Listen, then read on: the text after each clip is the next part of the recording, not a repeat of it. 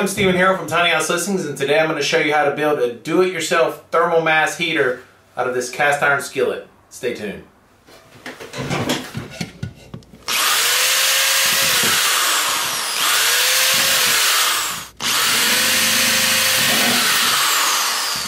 I found that the old timers way back in the 1800s who first started using these cast iron skillets and also the cast iron wood stoves knew what they were doing, because when I cook with one of these things, I can make my breakfast in it, have a few cups of coffee, eat my breakfast, and come back and this thing's still very hot, sometimes too hot to even touch the handle.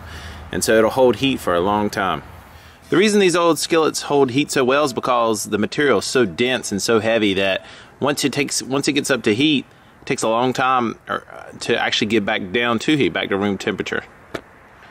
The concept behind the heater that we'll be building in this video is similar to the clay pot video that I did a few weeks ago and made its rounds around the internet with a lot of people giving it a try, where it used candle heat to heat up. And this heater we're using, that we'll be building, will use candles as well. However, it'll be made out of much more dense material and use the thermal mass idea much more.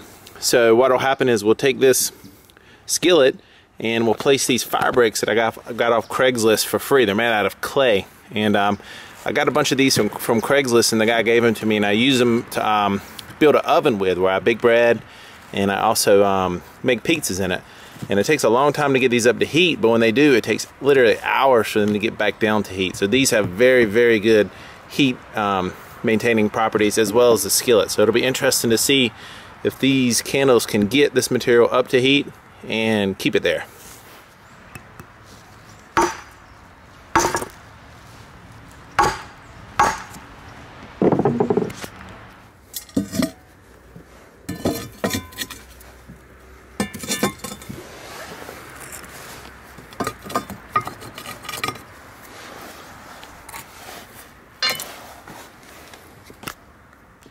I haven't really seen anyone do this yet or try anything like this before, so the whole project is a bit of an experiment. So here we go. I took an old towel that I had from a leftover project and just placed it on the floor. Then I'm going to take this aluminum pail that you can get from the home improvement store for a couple bucks. It's an aluminum pail that you put paint in, that painters, just dip their paintbrush into. Then I drilled holes all around the bottom, and you want to make sure, I can already, even though I haven't done this before, I know from experience with other similar projects, that you want to make sure you drill the holes at the bottom. That way the heat will not escape out. If you drilled holes at the top, the heat would escape out the top before it hits the skillet, which is going to be here. For those of you that didn't see my previous video with the clay pot heater or similar ones to it, for this one we'll be using tea lights to heat up the skillet. And you can get these by the 100 a pack, I think, for like $3 or $4 from IKEA. That's the cheapest place I've found to get these.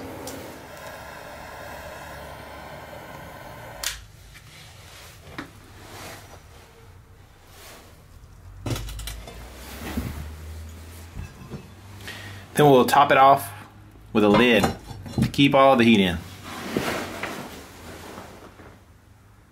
As you can see, the surface temp was 64 degrees when we first started.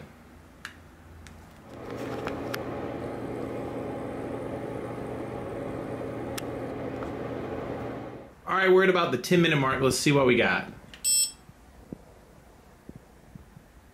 74 degrees. Alright, now we're at about the 20-minute mark. Let's see what we got. 82 degrees. 83. Now we're at about the 30-minute mark. Let's see what we get. We're up to about 103 degrees. Alright, we're at about the 45-minute mark. Let's see what we got. We're at about 118. So the temperature continues to rise. We'll keep monitoring it and see how it does. This thing's been cranked up about an hour now. Let's see where we're at. 141 degrees. Wow. One thing I forgot to mention, which is probably self-explanatory, is whenever you're dealing with open flames like this, be very careful, and of course do so at your own risk. To give you an idea how hot this thing's starting to become, the bricks outside had water in them because they're exposed to rain and all that stuff. So when you take the top off, you can see they're steaming. Actually crackling. Holy crap. Okay, the whole setup's been cranked up for just over 2 hours. Let's see where we're at. 164 64 degrees. So just in about 2 hours, the candles have heated up the whole setup for just over 100 degrees. When you point to the side of this heater, you're over 205 degrees. So this thing is cranking out serious heat, and you got to remember that on the inside of this is nothing but pure clay brick, and the outside is cast iron, so it's going to retain a lot of heat for a long time. My final thoughts on this heater is that it's a much more viable option, and it produces much more heat than the clay pot solution. And just in 2 hours, the whole setup, the pot, has increased in temperature over 100 degrees. It's hovering actually close now to 170 degrees. And it's producing heat down here, up here, all around. Even the handle's producing heat. And it's very, very hot. It'll stay hot for a long time. Right now, the temperature is 45 degrees outside. And in here, it is about, let's see if we can tell, 60 to 61 degrees. So that's a temperature change of about 16 degrees from outside to inside. And you got to remember, this room is uninsulated. So I honestly think this heater solution is enough to heat up a small space that's insulated very efficiently. I'm Stephen Harrell with Tiny House Listings. Thanks for watching. See you on the next video.